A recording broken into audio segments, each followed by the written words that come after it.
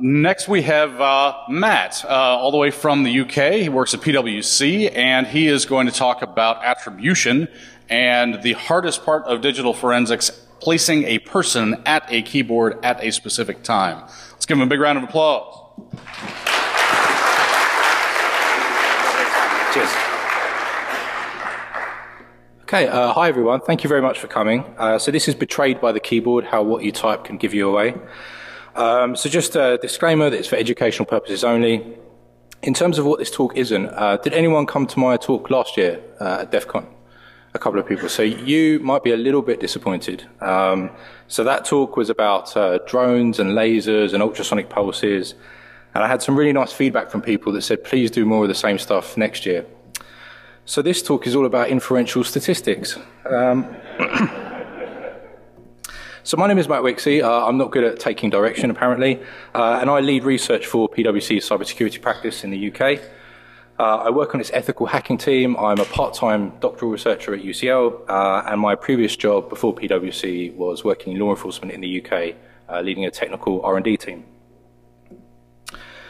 So this talk is based on some research I did at UCL before my PhD. It's now been continued at PwC. And I have an interest in side channel attacks generally. But what I'm particularly interested in is something that I call human side channels, which is kind of unconscious leakage of various cues that can together be brought together to try and link things and attribute things. My first degree was in English language and literature, so I have an interest in forensic linguistics and that kind of side channel approach as well. So I'm going to cover what attribution is and some problems with traditional approaches to it. I'm then going to move on to something called case linkage analysis, or CLA, which is a possible solution to that. I'm going to talk about an experiment I did at UCL to try and test that out and cover the results and implications. And then I'm going to sum up and I'll give some ideas for future research in this area as well. So why would we want to do attribution? What are the benefits? What kind of types are there? What kind of approaches? So it's a bit of a hot topic in the literature in terms of what we mean by attribution. Some think that it means identifying a location or a country or an organization that's behind an attack. Others think it means putting an actual individual at the keyboard. And some people would think it means trying to find a machine that was responsible or that was used rather than a human. Several benefits to doing it from an investigative point of view. There's an argument that you may deter future attacks. That's, again, been debated in the literature, but it's a perspective. Interrupting and disrupting ongoing attacks. And then, depending on which side you're on and which side of the fence you're on, it's a desirable outcome, potentially. So Hutchins and others in 2011 categorized 3 different kinds of indicators of compromise, IOCs, that could be used for attribution.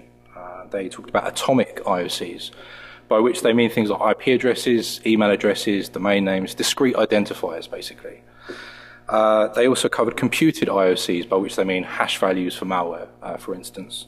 And then behavioural IOCs, so what an attacker does on a computer once they have access to it. Now, there's all sorts of issues with some of these. So atomic IOCs, for instance, are the easiest to resolve depending on the amount of resources that are available to you.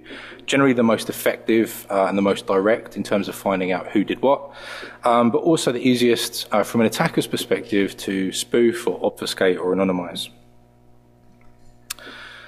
Computed IOCs are obviously only as good as the particular method you're using. So if you're using a hash value to identify malware, for instance, perfectly valid approach, but slight changes to that malware will obviously result in a different hash value. Along the same kind of lines, there are other methods of computed IOCs. So one that's used quite a lot is trying to correlate malicious activity with office hours in a particular time zone, for instance, and then say that it was the attack was perpetrated in a particular location. So that's been used in a few studies. It was used in a PwC investigation last year called Cloudhopper. There's also the approach of trying to de-anonymize programmers and developers either through their stylistics, so the way that they write code, or through artifacts in compiled code. So Caliscan and others a few years ago looked at trying to de-anonymize developers through compiled binaries. And Caliscan and Greenstat did a talk this year at DEF CON on an extended approach to that. You could also look at similarities in malware, in the capabilities that malware has, and try and use that as an attribution technique. So a good example of that would be Stuxnet and Dooku, which both had similar capabilities. And then finally, you could try and just work out if it's a human doing the attack or a bot. And that was done a few years ago based on various things. And I'm going to talk a little bit more about that particular study later on. The problem with all of these is that you're not so much focusing on an individual. You're focusing maybe on trying to identify a state or a sponsor, something like that. And the challenge from an investigative perspective then becomes procedural or legal. Behavioural profiling, on the other hand, is really interesting. It's less about attribution, or has been historically in the literature. It's more about trying to understand who commits attacks and why they do it. So there have been various studies looking at attackers' motivations, their skill levels, the kind of culture that would drive them to attack, the psychological motivations for that, and that kind of thing. And then a subset of that category is attack profiling. So this is looking at once an attacker is on a machine, what do they do? And it's not so much about attribution, it's just trying to understand the process and the flow of the attack. So I mentioned this study, Philip Hippolytis and others in 2014 looked at various metrics from attacks, so skill, typing speed, number of mistakes, that kind of thing, to try and work out if it was a human attacking or a bot. Similarly, there have been studies looking at the skill level of attackers and about specific attacker behaviours on a compromised machine. So that's a really interesting approach. What hasn't really been covered in the literature is trying to use that as a comparison method. So looking at attack behaviours on a machine and trying to use that to see if you can generate some kind of attack signature which can then be used to attribute attacks. So this leads me on to talk about case linkage analysis. Has anyone heard of case linkage analysis before? Okay, a couple of people maybe? Okay, so it's not a particularly well-known method. So to give you a bit of background, a few years ago I had an idea, which is, trust me, it's quite a rare event. So I was lurking in the OSCP labs. I was doing OSCP at the time, and if you've done OSCP, you'll know they have an IRC channel where all the students come together and talk about attack methods and various machines, that kind of thing. And just kind of observing the traffic and people talking to each other, I made a couple of casual observations. So the first is everyone had their own way of doing something, whether that was trying to exfiltrate stuff or search for stuff post-exploitation, or download a binary to a compromised box, or whatever it was. And the second observation was that once someone had a particular preferred way of doing something, they would stick to it. They wouldn't really change it. Now that seems fairly obvious. My first degree was in English Lit, and I pretty much discovered after the first 3 weeks of the first term that I could just make it up. So that's what I did for the next 3 years. And then apparently in science you actually have to provide evidence and actually prove things. You can't just kind of say this is obvious. Academics tend to frown on that, surprisingly. So I wanted a way to kind of empirically test this assumption. And I came across this thing called case linkage analysis. So it's a methodology found in crime science. So crime science is a discipline, it's kind of a multidisciplinary approach to looking at how crimes can be prevented. So it's distinct from criminology. Criminology is looking at why people commit crimes.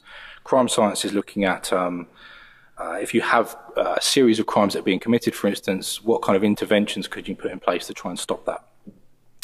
So CLA, case linkage analysis, is designed to link separate crimes to a common offender based on behaviours exhibited during the commission of an offence.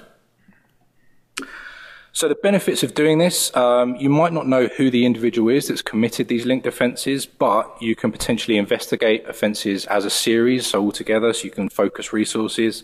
It can be used evidentially.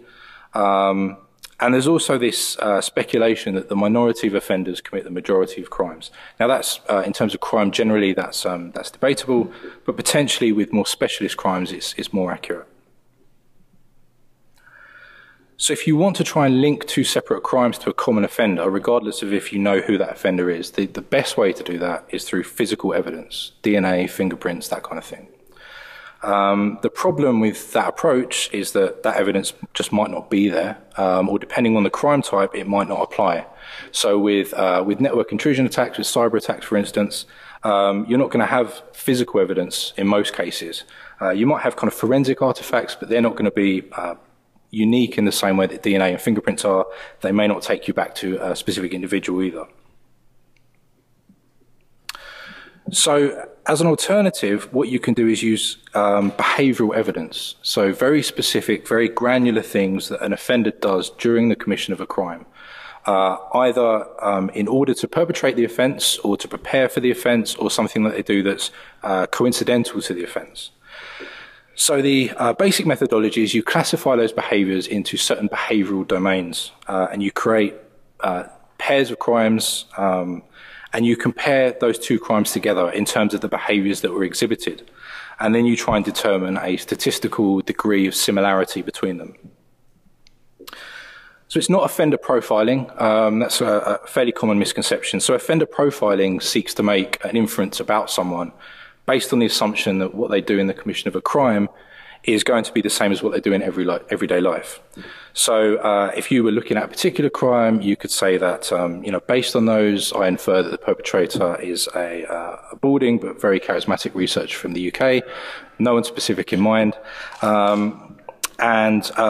Case linkage analysis, on the other hand, is trying to make a statistical inference about the similarity of two or more crimes based on behaviours exhibited during both of them.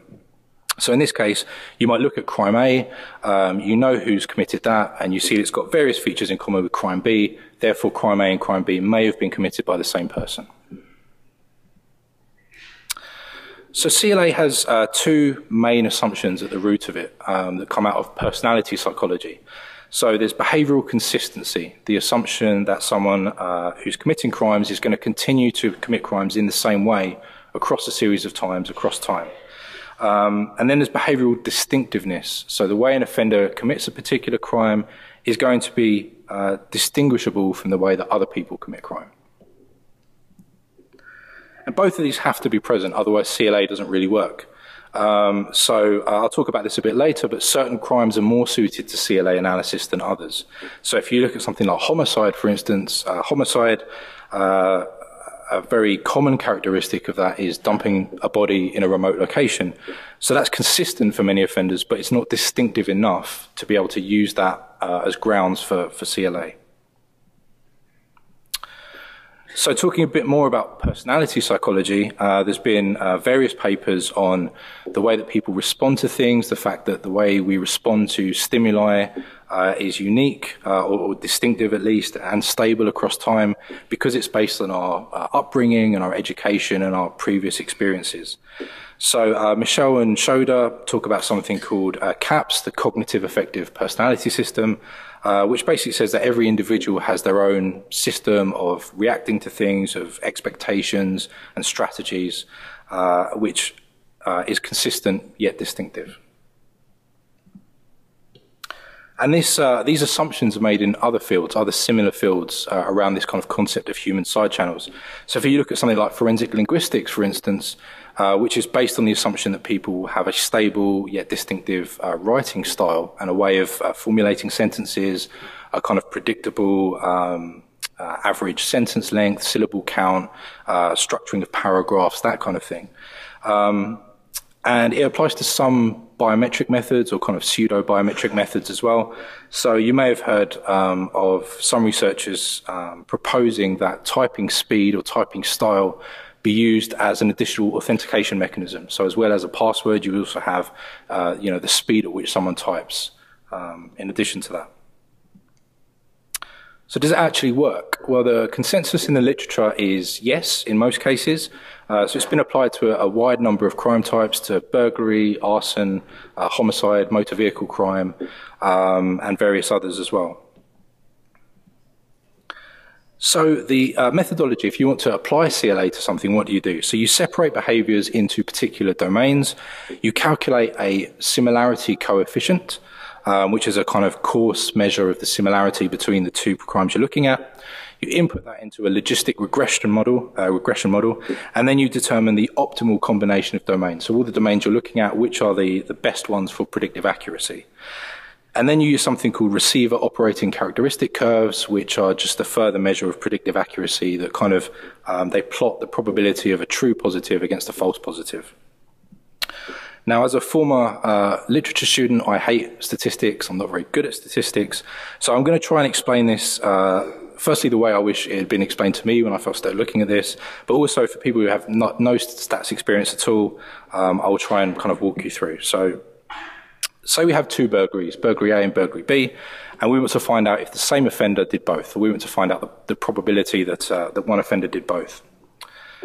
So the first thing we do is define something called a dichotomous independent variable. That basically means it's just a yes-no question, and it's the question that we're trying to answer. So in this case, it would be, are these two burglaries linked? And what we want to find out is, of those behavioural domains we have, which of them contribute more to linkage or not being linked. So these behavioural domains, what do they look like? What are they? Well, an example would be something like entry behaviours. So for a burglary, you would look at how a burglar entered the property, what tools they used to do that, what time of day. A separate domain might then be property behaviours. So you look at what property was taken, what property was damaged, that kind of thing. All of these together are independent variables, and we make these dichotomous as well. So we just turn them into yes-no questions. So was a crowbar used? Was a screwdriver used? That kind of thing. Then we apply this similarity coefficient. So in the literature regarding case linkage analysis, the most common one that's used is something called Jacquard's similarity coefficient. And this is the formula for it. You can see it's pretty basic. So you take account of each individual behaviour for each domain that's present in both of the offences. You then look at behaviours present in crime A but not crime B, and then the inverse of that. And then you end up with a figure once you've run it through this formula. So if you get a result of 1, that means the crimes are perfectly similar. 0 means they're perfectly dissimilar. Now, crucially, Jacquard's ignores something called joint non-occurrences. So if a behaviour didn't happen in either crime, it's not taken into account when calculating that coefficient. Now, that's a concern when you're looking at real-world crimes, so like burglary or where there's been some kind of interaction with a victim, because victims don't always accurately report what's happened and the police don't always accurately record what's happened. It's less of a concern in this case, as you'll see, because we're going to basically record everything.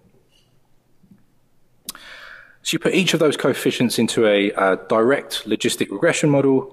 So logistic regression is a way to perform a kind of predictive analysis. So you want to find out to what extent a particular variable contributes to an outcome. So you'd want to look at if there's a similarity in the entry behaviours, to what extent does that predict whether or not those two burglaries are linked. And logistic regression gives us all sorts of information. It tells us whether a particular variable is positively correlated with the outcome, so whether it has actually contributed to it, or whether it's negatively correlated, so whether it's actually produced the opposite result. And it gives us a p-value. So in scientific experiments, p-value is very important. It basically tells you that the probability of seeing a particular result if the null hypothesis is true. So a null hypothesis is the assumption that the two things you're looking at are not in any way related. So the lower the p-value, the better. So you would run these for each behavioural domain. You then run something called forward stepwise logistic regression. This is where you're trying to work out the optimal combination of behavioural domains. So you'd start with one, you add another domain at each step, you do different combinations. If it contributes to the predictive power, you keep it, otherwise you get rid of it. And then finally, you put those results into ROC curves. So as I mentioned, ROC curves are a graphical representation of the probability of a false positive against the probability of a true positive. And it kind of gives you a more reliable measure than logistic regression of the predictive accuracy. The value is based on something called the area under the curve. And I'll show you an example of what I mean by that in a second. And it also overcomes various kind of statistical issues of using logistic regression in particular contexts, which isn't very interesting. But it basically is a measure of the overall predictive accuracy. So this is an example of a ROC curve. What you're essentially looking at here is the graphical representation of true positive versus false positive. If you have a diagonal line across the graph, that basically means your model is performing no better than chance. The more area that's under the curve, the better predictive accuracy your model has. So a kind of categorization that's been suggested is if you have an AUC value of 0.5 to 0.7, that's pretty low accuracy. 0.7 to 0.9 is good, and then anything above 0.9 is high. So there are some exceptions to the effectiveness of case linkage analysis. So I mentioned homicide earlier. There's also the issue, this isn't obviously going to be 100% guaranteed to work. Some offenders will show more distinctiveness than others. Some offenders will show less stability than others. So certain behaviours as well within a particular offence will be less consistent. So for instance, particularly those which the offender doesn't have any control over. So property stolen during a burglary, for instance, the offender is not going to be able to control that to some extent because they don't know necessarily what's in the property. There's also the issue that an offender's MO is a learned behaviour. So it's going to develop over time as offenders speak to other offenders, as new technologies come out and new practices come out. And crucially, they'll also change their behaviours in response to events. So this is why CLA is more effective for crimes which have less victim interaction. Because if you take something like a robbery, for instance, where an offender is threatening or using violence against someone, then the victim's response to the offender doing that will then potentially influence the offender's behaviours. And then most research that's been done on CLA is only applied to solved crimes. There have been relatively small samples as well, and typically it's been looking at only kind of serial offences. So I'm going to talk to you now about the experiment that I did. So I wanted to find out if CLA could be applied to cyber attacks, specifically in a situation where the attacker has got code execution on a machine. So this hasn't been done before. CLA has only previously been applied to real-world crimes. So what I wanted to do was take very granular behaviours, so an attacker's keystrokes and the commands they're executing and the syntax they're using and the order of switches on commands, and work out if that could be used as a kind of attack signature to link together attacks committed by the same offender. So when designing this experiment, the kind of common approach in the literature is to use police data, crime reports.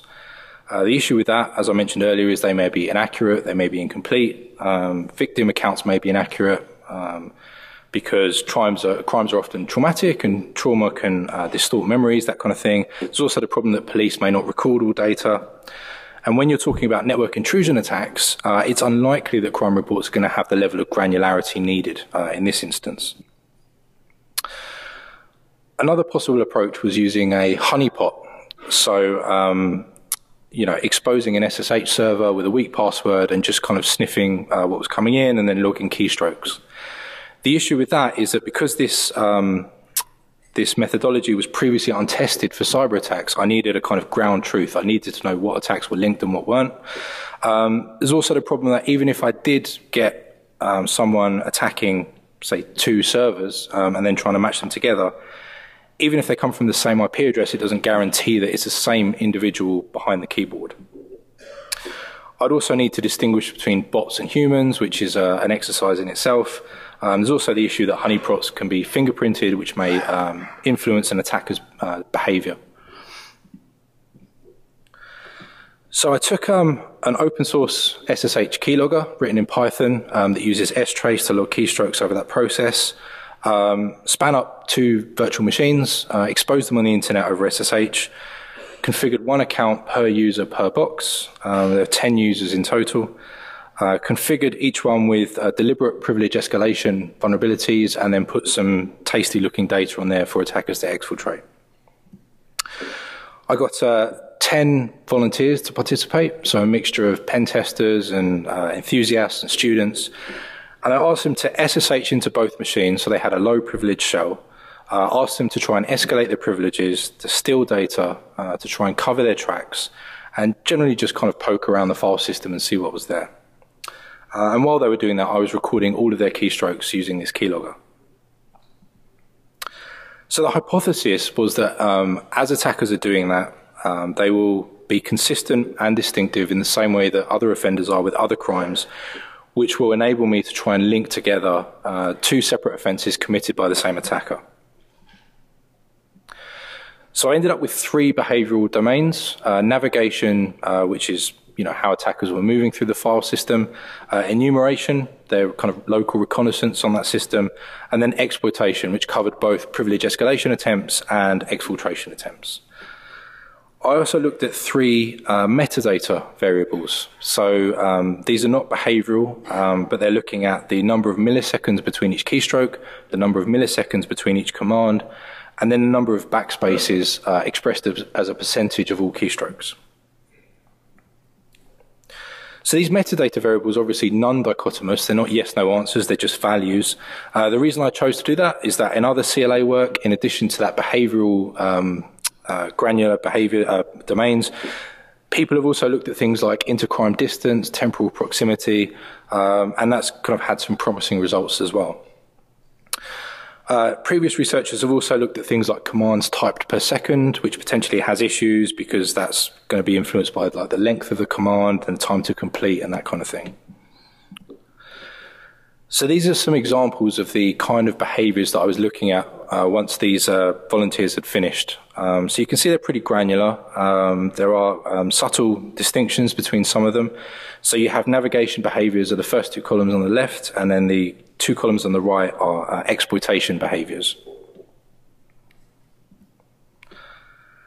So on average, each participant spent about 2 hours, just over 2 hours on each host, issuing an average of 243 commands on each host.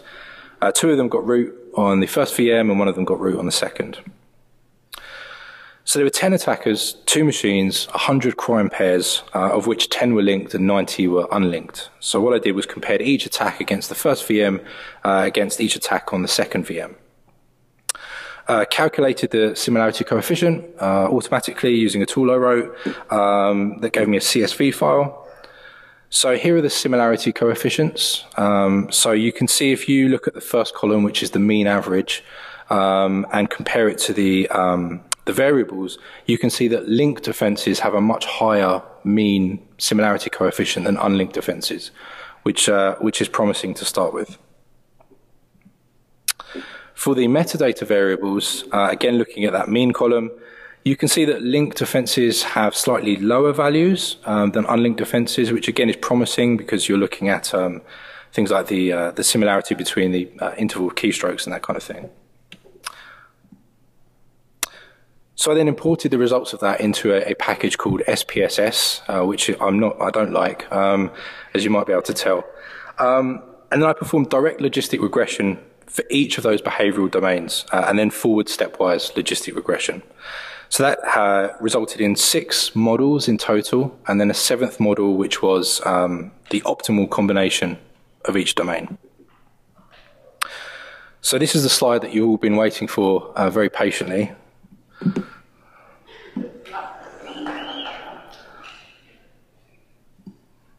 So yeah. Thank you. Yeah.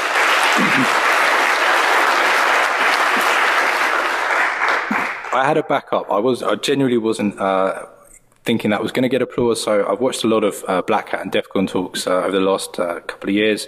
So I've put something on the next slide, which I think is probably statistically guaranteed to get me a round of applause.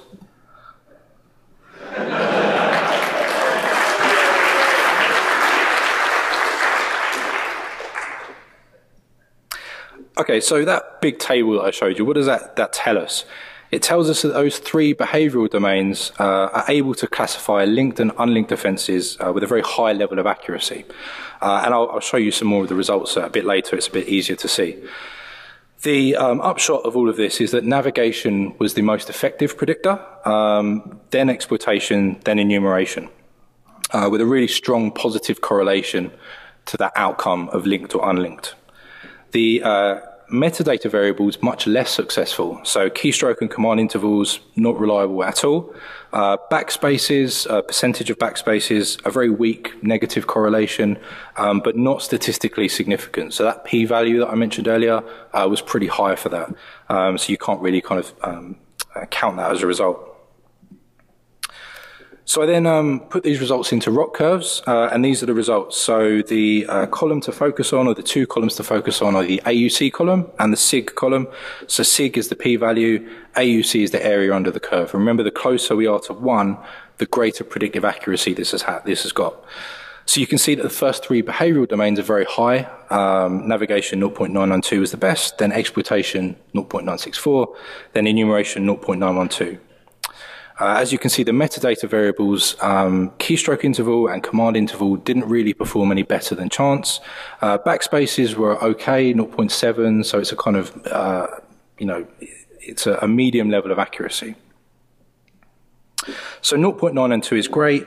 Now I've put that on there because the cool kids tell me that Jay-Z is a rock fella, which I assume means he's got an interest in inferential statistics and predictive accuracies. So these are the ROC curve results, just to reiterate. So the optimal model, in this particular study at least, if you combine navigation and enumeration, you've got predictive accuracy of 100%. Now I'm suspicious of anything that's 100%, and I'll come on to the kind of caveats of this research and kind of threats to validity towards the end. So what are the implications for this? What does this actually mean? Well, it means that potentially cyber attacks, network intrusion attacks, where an attacker has command execution through an interactive shell, potentially has high levels of consistency and distinctiveness, particularly with navigation and enumeration. A theory that I have around why navigation particularly was so useful is that it's something that we do every day. Okay, so whether we're using our own computers, assuming we're using Linux, which is what this one was, and which I believe most of the participants who took part in this study do, it's just something you do out of habit. Whereas things like enumeration and exploitation, you're only really going to do that when you're actually attacking a host.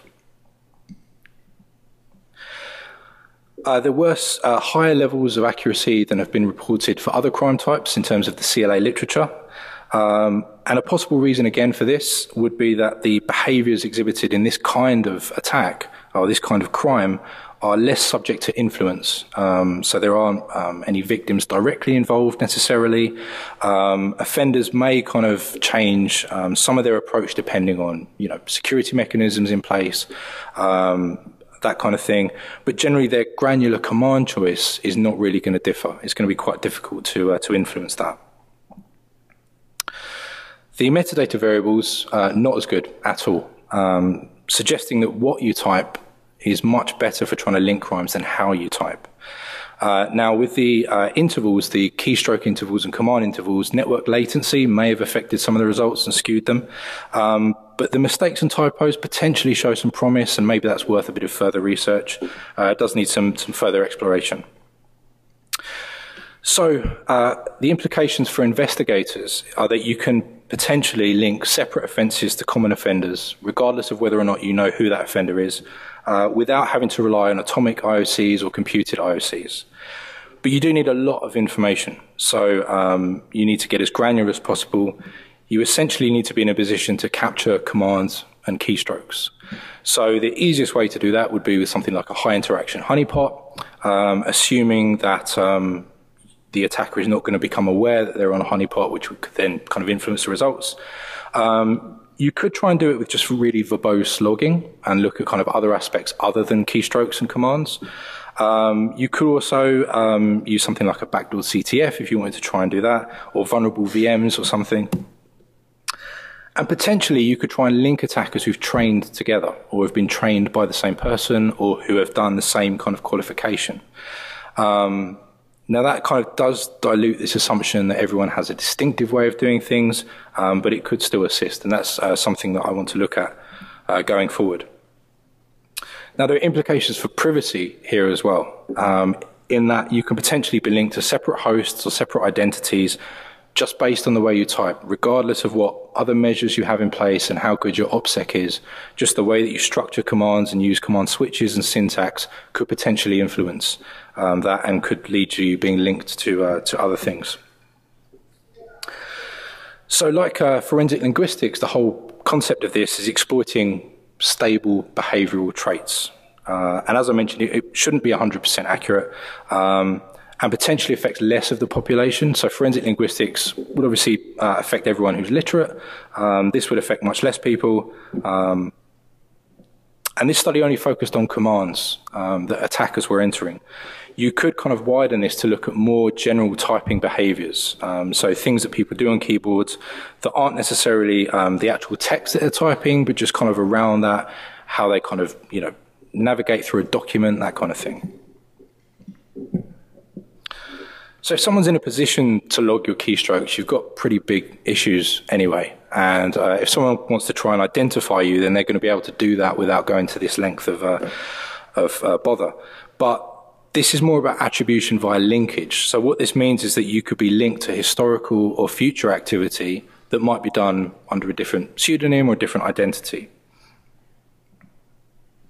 So how could you defeat it? Well, it's pretty similar to trying to defeat forensic linguistics, trying to defeat authorship identification. You really want to try and consciously disguise the way that you're approaching a particular task. Now, with forensic linguistics, there are various solutions that have been proposed, from the very crude, so just putting stuff through Google Translate a number of times, to the very sophisticated, where you're actually kind of swapping out punctuation and you're kind of randomly putting punctuation in different places. And there have been talks about that before and studies on that before.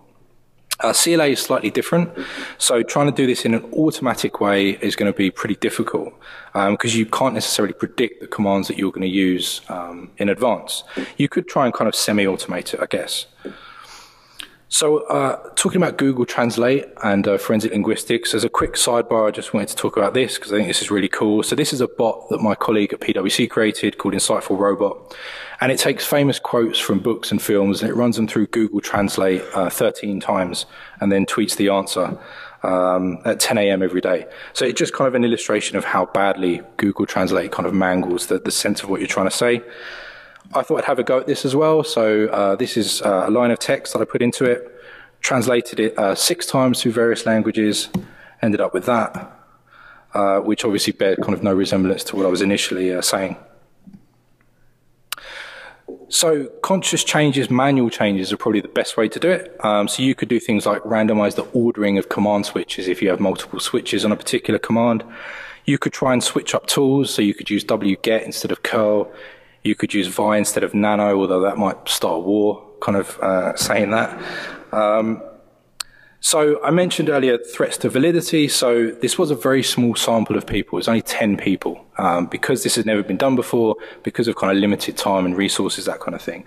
So this is very much a proof of concept. There wasn't real world data for the reasons that I explained previously. There's also the fact that the participants were volunteers and they knew they were participating in an academic experiment. They knew they had permission to attack those machines with no fear of reprisal. It was also Linux only and only looked at one scenario, so remote access over SSH to a low privilege shell. And then crucially, there's also the point that I asked those participants to try and escalate privileges and exfiltrate stuff. And in the wild, attackers might not always want or need to escalate their privileges depending on what their objective is. So to sum up then, there's a lot of future research, I think, that could be done in this area. One would be to look at the effect of expertise, so the effect that skill level has on predictive accuracy and linking. Temporal proximity, so looking at an attack by one attacker now and then looking at it again in 6 months' time. Looking at real-world data, doing further research into those metadata variables. Stochastic analysis to try and predict what an attacker might type next. Looking into more scenario diversity. So in particular, if you came to see my Black Hat talk where I talked about like false personae online and different kind of social media profiles operated by one person, this is a potential approach to trying to attribute different social media profiles to one individual based on the granular behaviours that are displayed during the maintenance of that profile. And then trying to just automate this, because this took a long time to do. SPSS is not my friend, so trying to automate this would be really cool as well. So do get in touch if you want to discuss. It's my Twitter handle and my email address. If you're interested in collaborating, we just want to find out more, then let me know. So to sum up, this is a really small study, pretty novel, so it's never been done before. Some promising results, potentially some pretty significant implications for both investigators from an attribution perspective and for privacy. Does need kind of further research and work. So all the references are here in the slide deck that were used in this talk. If you want to have a look at them, there's a white paper available if you want to have a look at that as well. There's my contact details again if you want to get in touch. And that's it from me. Thank you very much.